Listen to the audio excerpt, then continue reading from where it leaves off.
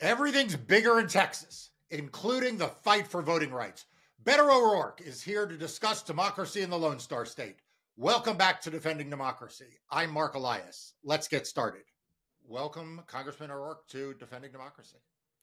Hey, Mark, it's great to be with you. I'm a big fan of your work, love everything that you're doing, and really appreciate the fact that there are good people out there fighting literally on every single front, because that's what I think it's going to take. So it's an honor to be with you.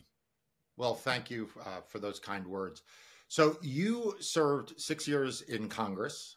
You ran for Senate and governor and president, and you've always been a passionate supporter of voting rights. And of course, you are from the state of Texas. So what should people who are not from Texas make of democracy in Texas? Because it makes the national news, but it's always sort of hard to figure it out. Yeah, I think Texas has a really special story within the larger history of American democracy.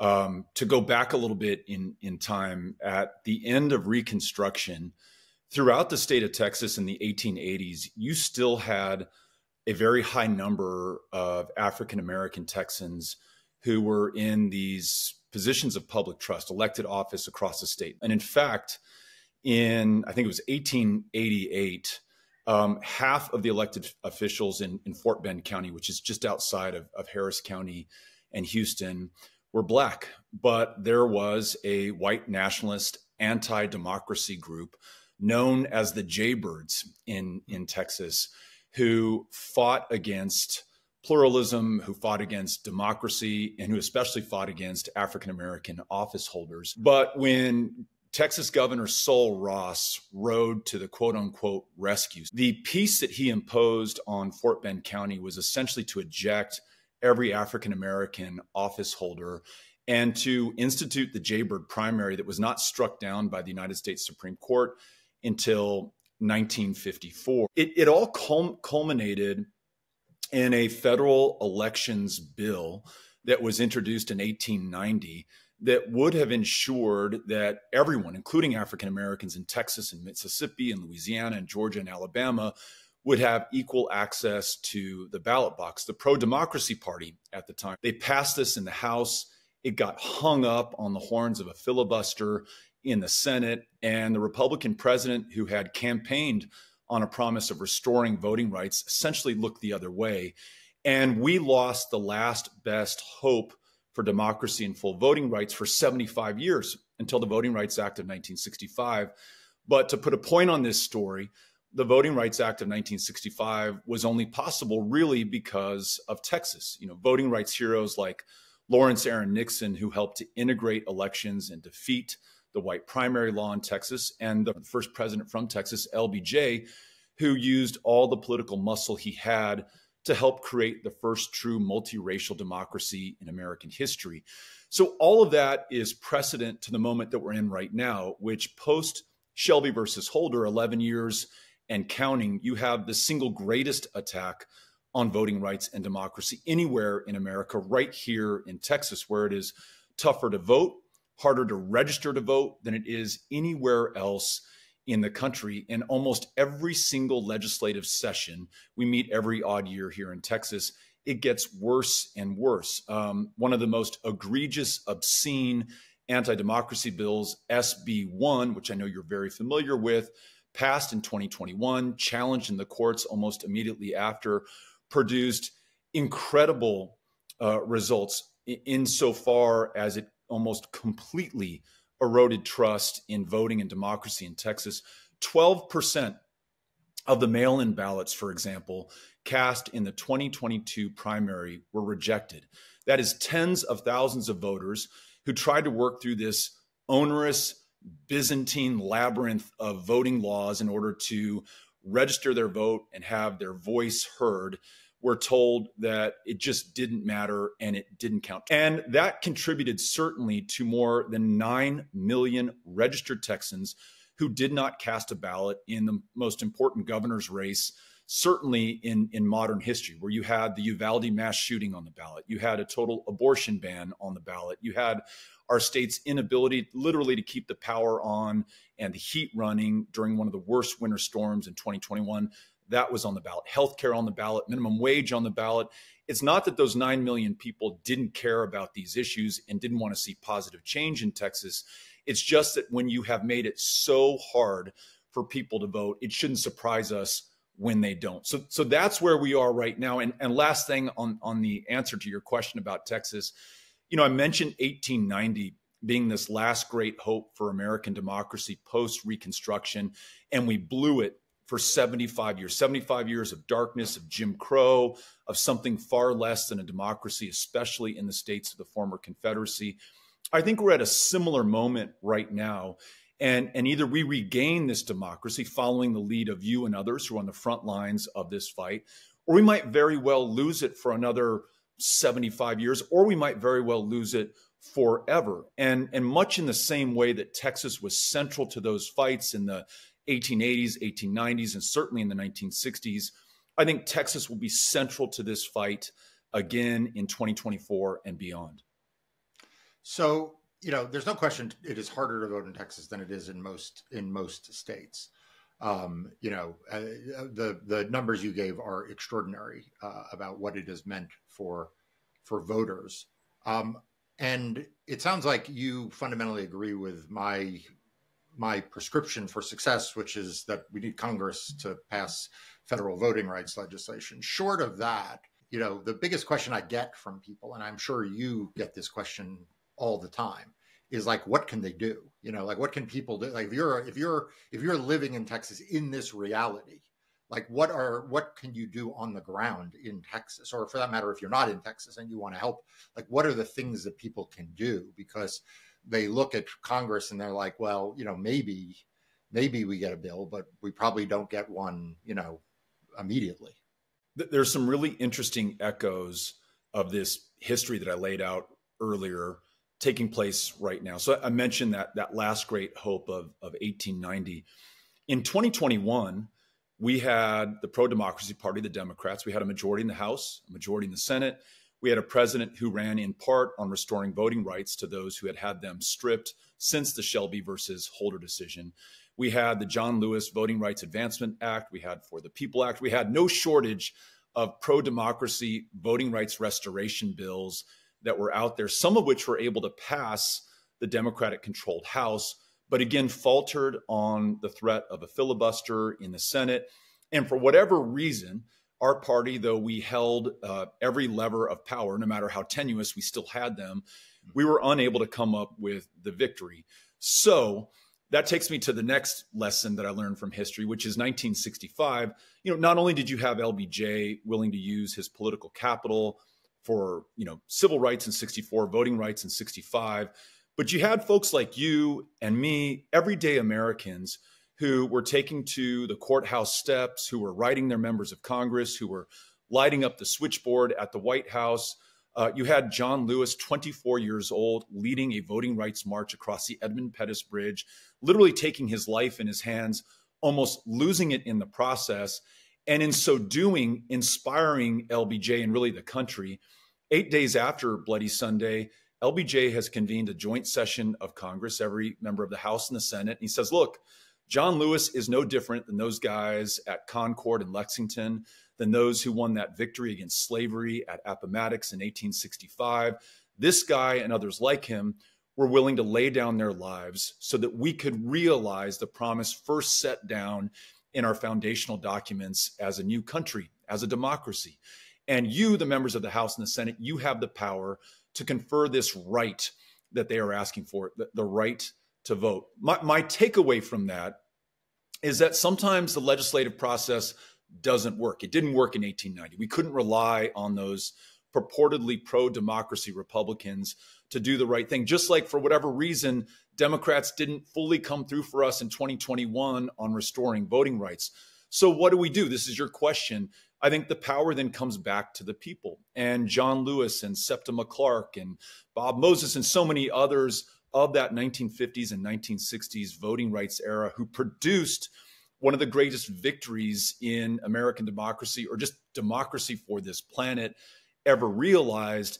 They did it by connecting with one another across the country and mutually inspiring each other and being in the fight and realizing, look, we don't know if or when we are going to win, but we know we've got to try. We're not going to give up. We're not going to wait for the cavalry to ride to our rescue. We're not going to hope that someone else is going to figure this out for us. We're going to go out there and do it. And that's really what is so inspiring to me about the work that you're doing. It's so inspiring to me about the work that I see volunteers across the state of Texas doing, who are registering voters in a state that makes it incredibly hard. No automatic voter registration, no same-day voter registration.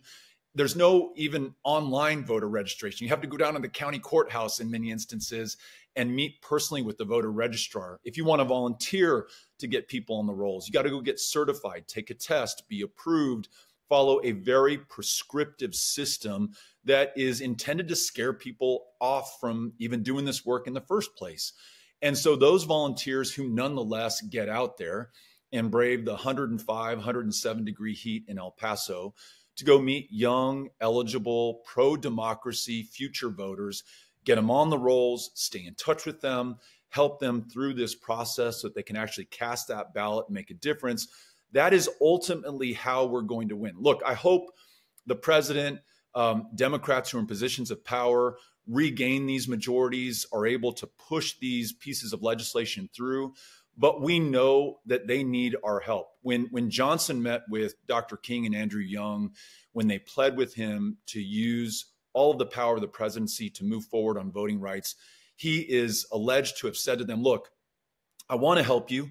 You're absolutely right about this, but I used all the muscle I had on civil rights. Gentlemen, I just don't have the power.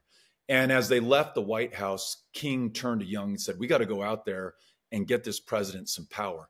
I think that's your job and my job right now. Everyone who's watching this, that is our job. We got to go get the president the power he needs, the popular will that he can convert into legislation that then protects our democracy now that it is on the precipice of being lost literally forever. No hyperbole. Those are the stakes right now. And that's why we have to all be in this fight. If you're in Texas, you can join us. We have a group called Powered by People. We will train you for your volunteer deputy registrar certification process. We'll put you to work. We'll connect you with other volunteers, and we'll help you add new voters to the rolls who might be the pro-democracy margin in close state house, congressional, U.S. Senate, and even presidential elections right here in Texas. Yeah, we're going to put a link to your organization in the show notes for folks. But I want to have you go back to one thing you said, because I think for people in the 49 states and the District of Columbia that are not Texas, it is astounding that to be clear, in order to register someone to vote in the state of Texas, you actually need to be like certified, right? Like I can't just go out and I couldn't just like take a trip to Texas and get some forms and register people to vote. You understand? You do realize that's crazy, right? It is. Welcome to Texas. I mean, this is a state that has closed more than 700 polling places, twice the number of the next closest state. Almost all of those polling place closures in the fastest growing Black and brown neighborhoods. This is a state whose congressional districts were described by a 3-judge federal panel as a racial gerrymander. This is the state, as you are well aware, that had one drop-off box per county, including counties like Harris that has more people in it than the entire state of Nevada. This is also the state with 254 counties. And if you want to register somebody, you have to go get certified in that county, typically at the county courthouse with the county clerk, or if they have a voter registration office, with the administrator there. You have to take a test. You have to be certified. Then you have to follow a very prescriptive set of procedures to register that voter, including, for example, turning in that registration form within 5 days, not 5 business days, just 5 days. If you don't, there are severe criminal penalties, again, intended to scare you from even doing this work.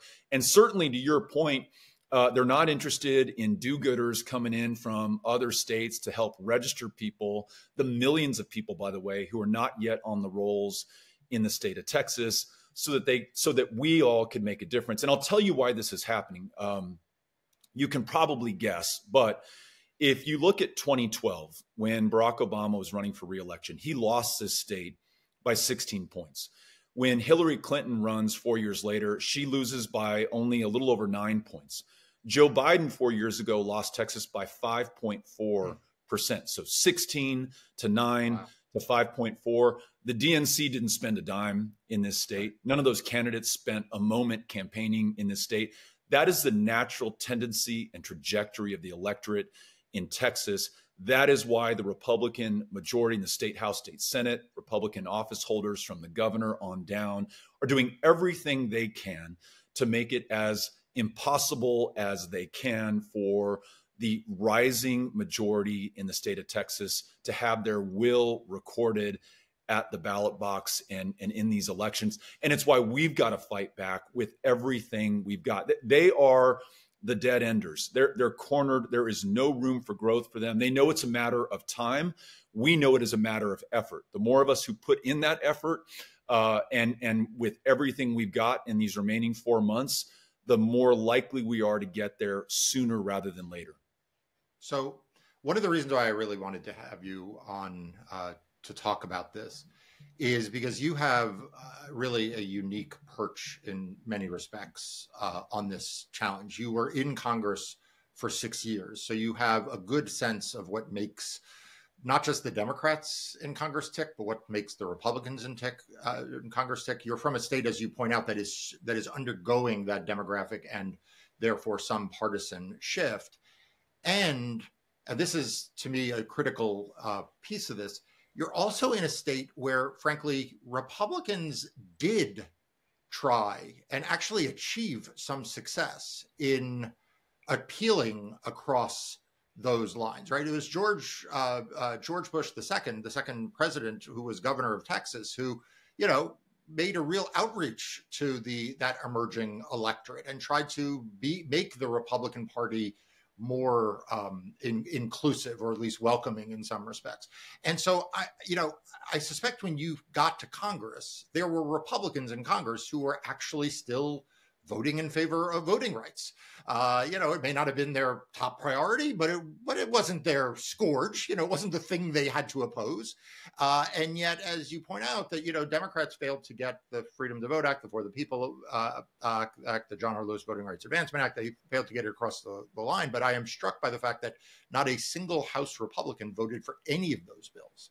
And when you look in the legislature in Texas, it is now an article of faith in the Republican Party in Texas to oppose voting rights and to engage in these sort of punitive laws aimed at suppressing voting rights. And you have had kind of a unique perch in this. And I'm just curious what happened to the Republican Party. We could talk about the Democratic Party, but what happened that led them off of the train of saying, look, we can appeal to these this emerging electorate. A lot of them are Hispanic. They're not necessarily going to be Democrats. They could find parts of the Republican platform attractive. Like, what happened?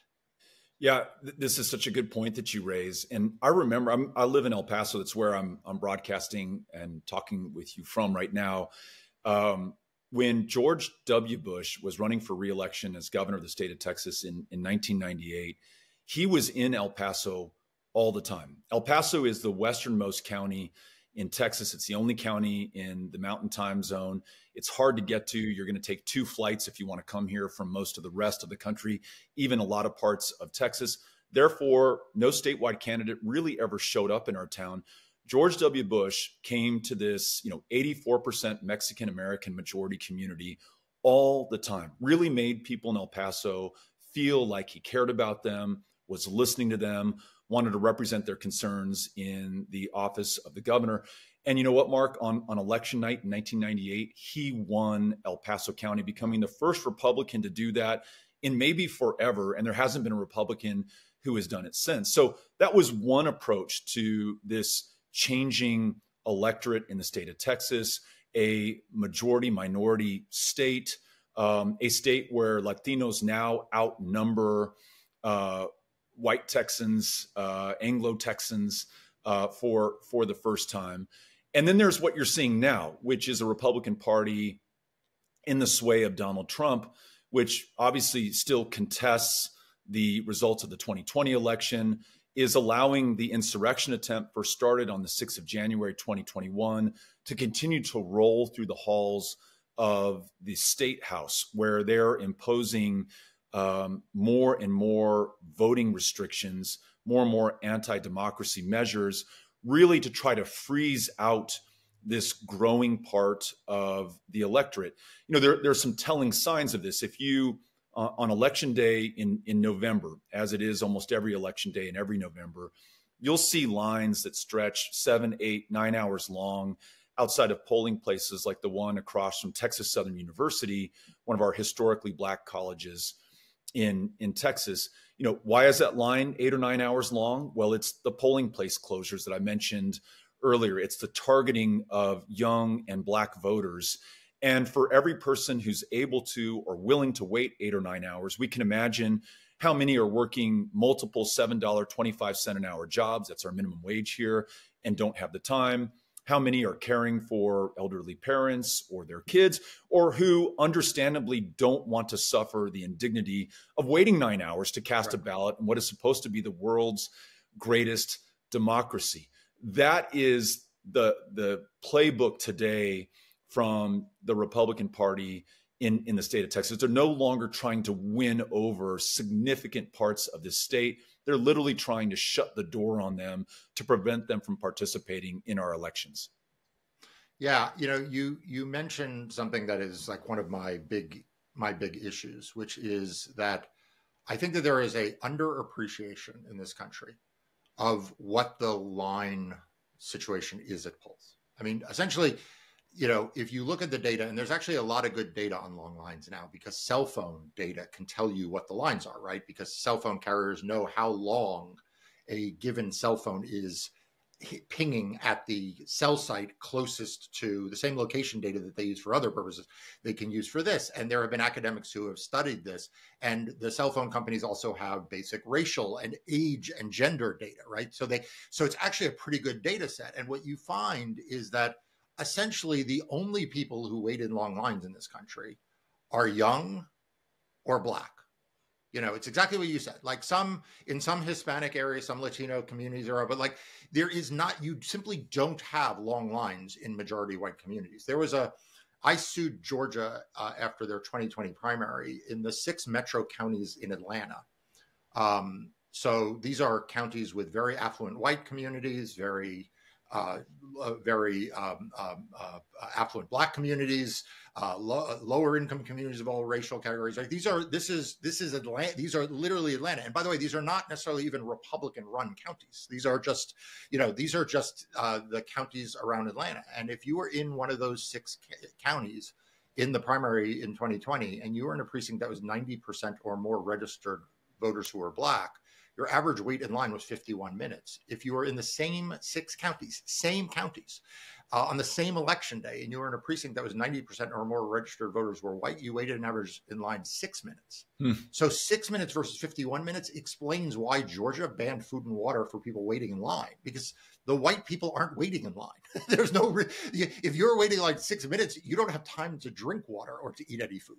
And, those images in Texas, and I forget which election it was, but it was like you said, it was like literally people were waiting till like 4 a.m. If you look at the faces of who those voters are, they are overwhelmingly Black or young. And I feel like the media and too many, frankly, elite figures, even on the left, will see those lines and like, look at the enthusiasm. Right. And I'm like, wait a second.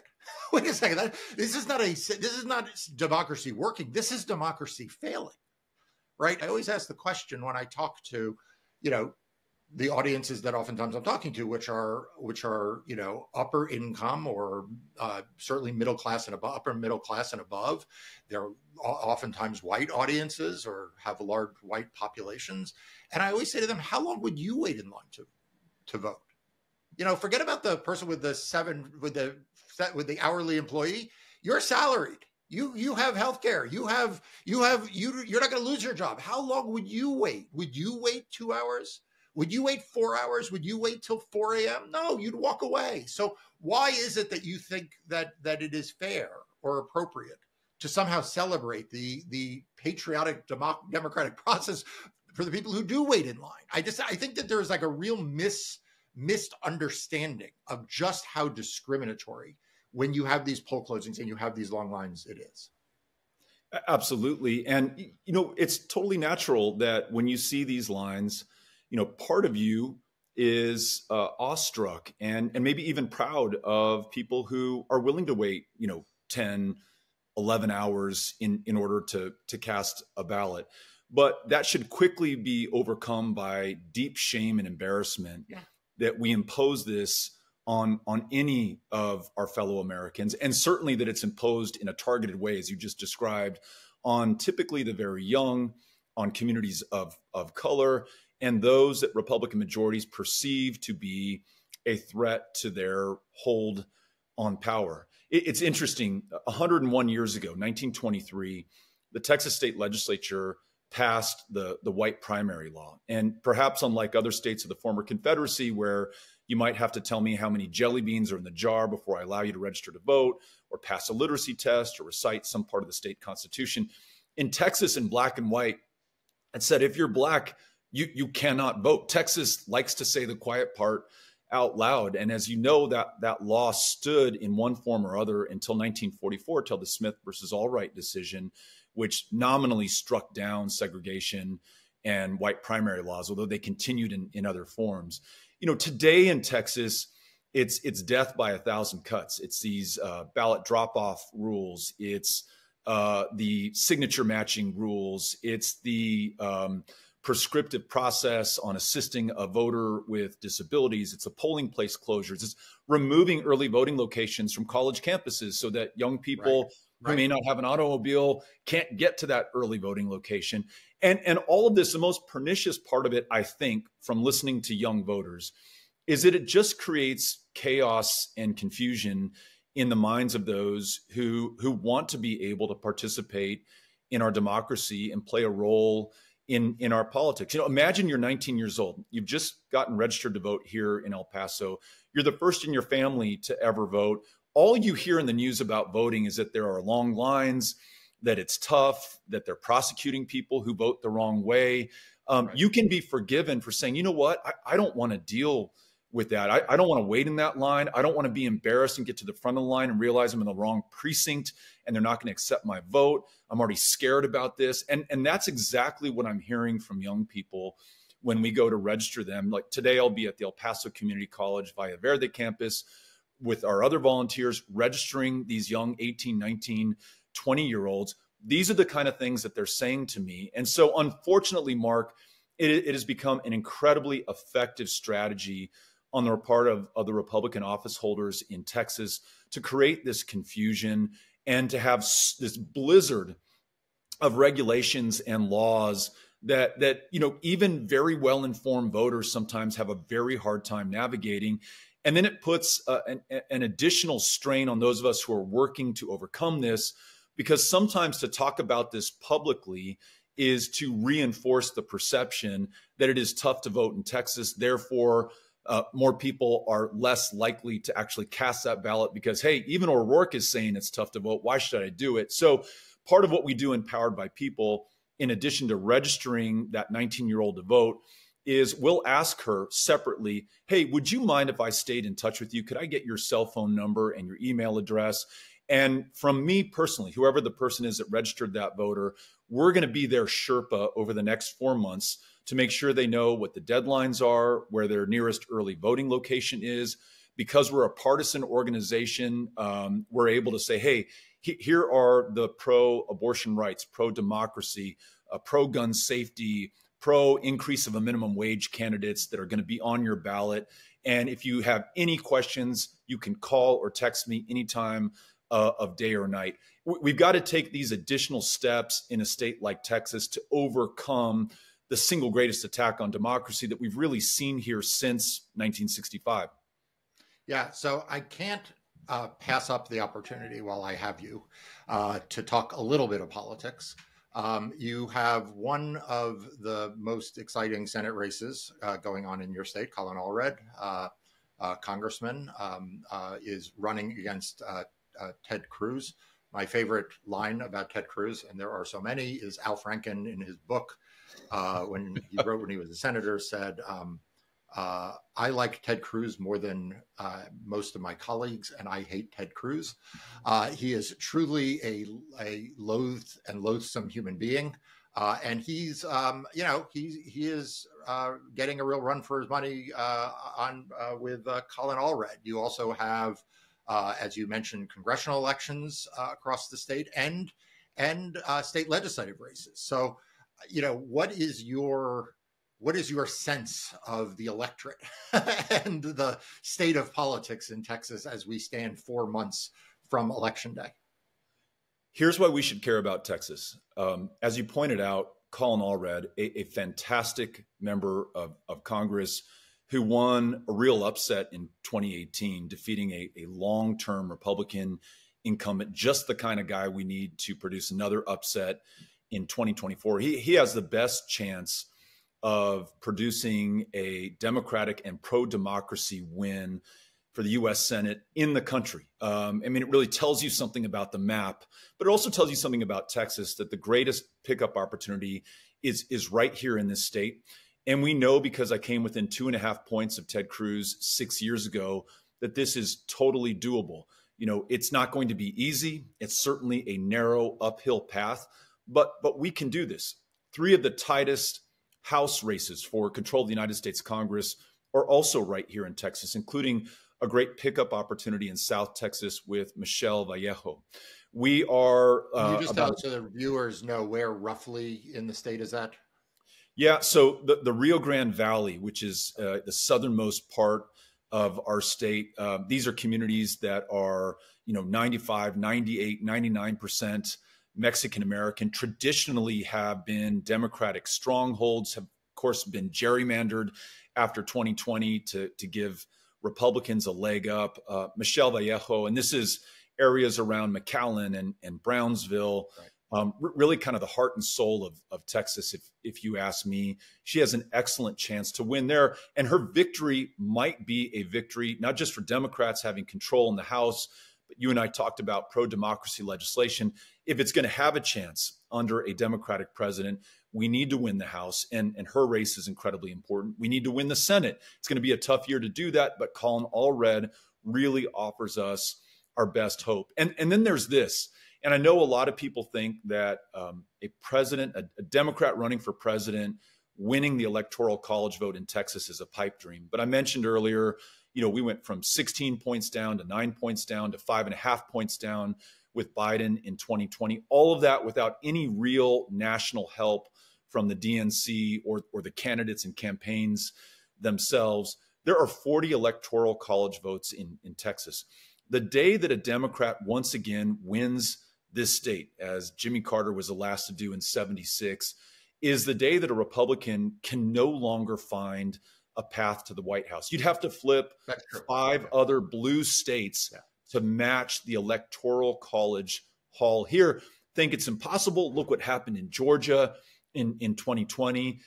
That could very well happen here in Texas, but we're going to need not just the people of Texas doing their part. We're going to need folks from outside of Texas who see the value and the importance of these races that you and I are talking about right now to get this done.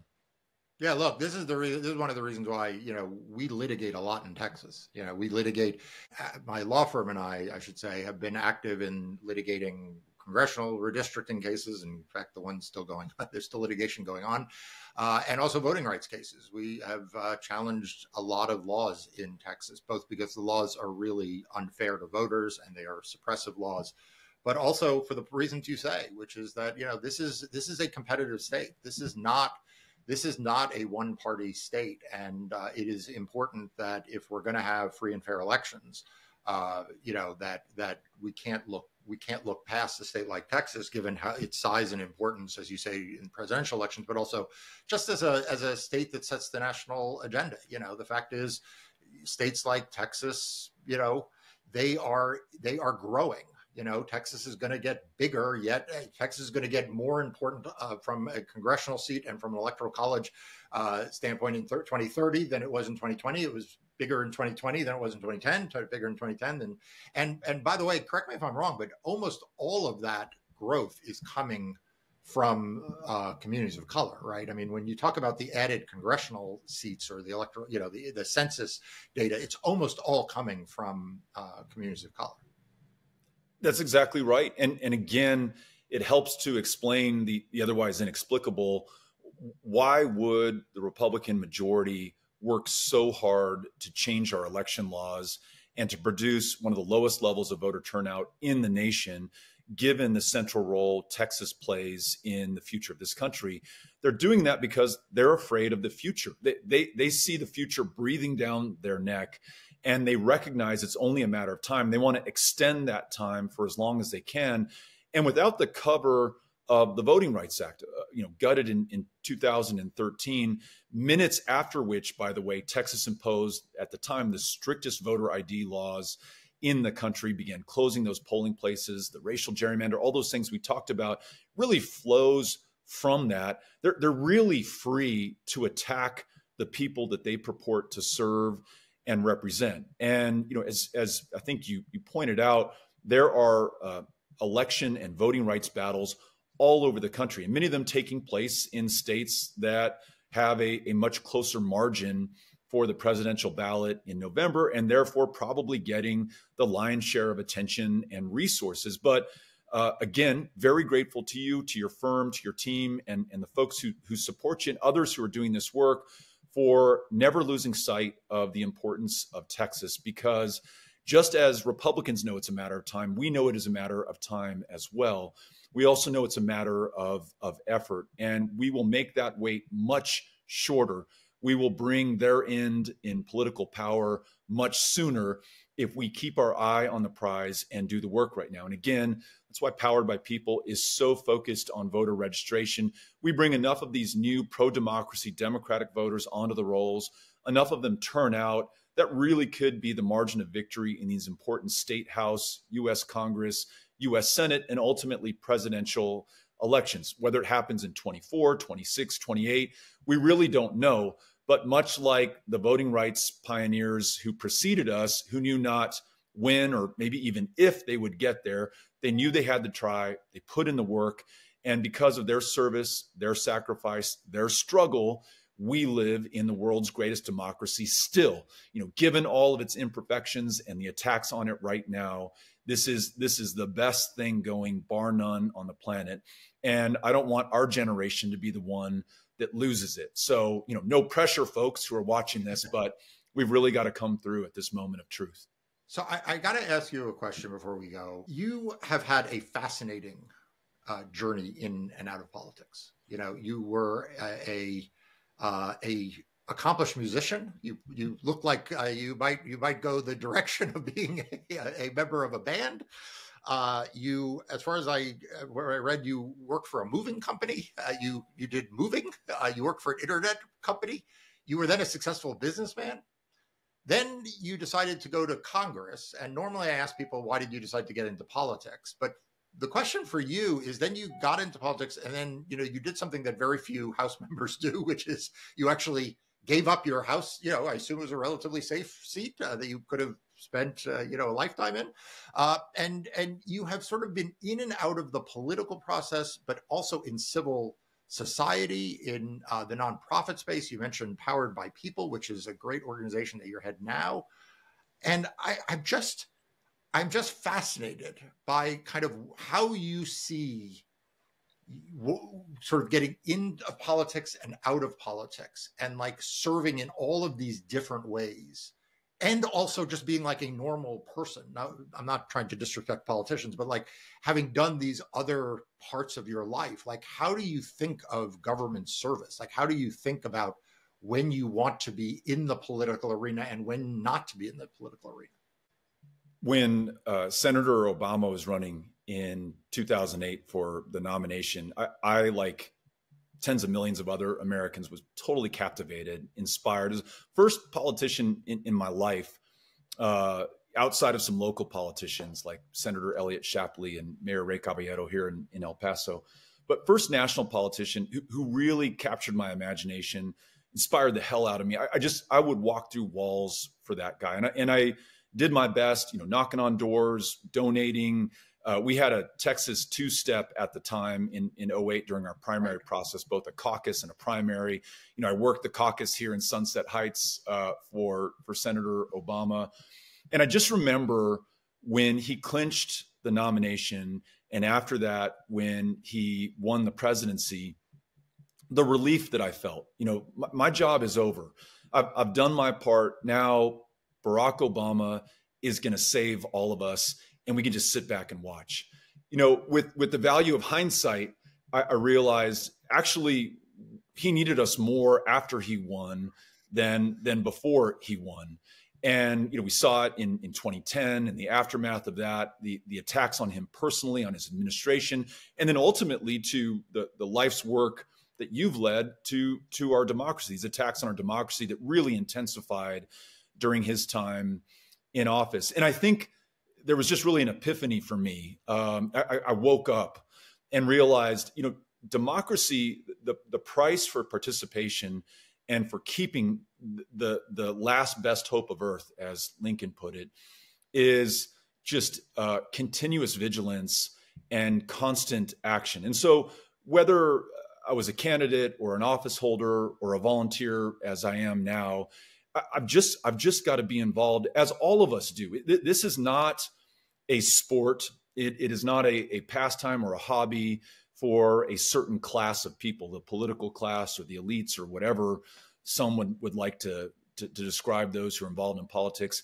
If you live in America, all 330 million plus of us, there's very little that is asked of us relative to those who came before, the hundreds of thousands who gave their lives to end slavery, those who landed on the beaches 80 years ago in Normandy to fight fascism abroad and preserve democracy here at home, those in the civil and voting rights battles who literally gave their lives so that we could achieve a true multiracial democracy. All that's being asked of us, not to give our lives, not to go into battle, but to register, to vote, and to engage with our fellow citizens about how important this election is. And yes, that means knocking on doors. And yes, it means standing on college campuses and asking young people if they're registered to vote, and then helping them through that process if they're not. Is it easy? No. But the sacrifice pales in comparison to what's preceded us. And it is nothing compared to what our future would be without a democracy. And that's very possible if we don't do all that we can with what we have, where we are right now. And so that's I guess, my, philosophy and what motivates me. And that's going to be my path for the rest of my time on this planet. I feel so lucky to be in this country. I want to make sure that we preserve what's so special about it for my kids and the generations who follow them. And it's not going to save itself. And again, I think there are people like you who stand out for folks who understand how late the hour is, who are fighting with everything they can and literally fighting on every front. And I know that that's controversial. I know not everyone wants us to be, fighting everywhere, but when we don't fight for everyone and we don't fight everywhere, what are we telling those people who then don't have an advocate, don't have a champion, that they don't matter, that they're forgotten to us, that they shouldn't even try? And so we really got to be in the work of inspiring one another, helping one another, supporting each other, and just getting out there and doing the work.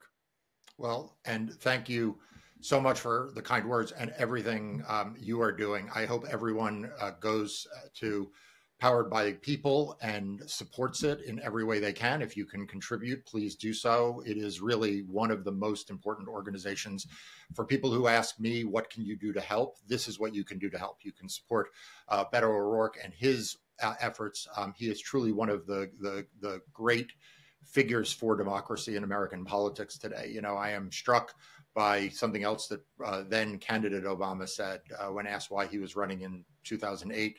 He said, "I am closer to normal now than I will ever be. I still have student loans. I deal with, I go to the grocery store. And every time I think of you and I see you, I think this is someone who, you know, you have found every way to contribute to our society. And you understand what the challenges are in a way that is viscerally connected to the people who we are all here to help serve and to protect. So thank you very much for being on with me today. Thank you, Mark. I really, really, really am grateful for the work that you're doing and for having me on. Thank you. Thanks for watching Defending Democracy. To stay up to date on the latest voting rights news, make sure you're subscribed to our free daily and weekly newsletters. We'll see you next time.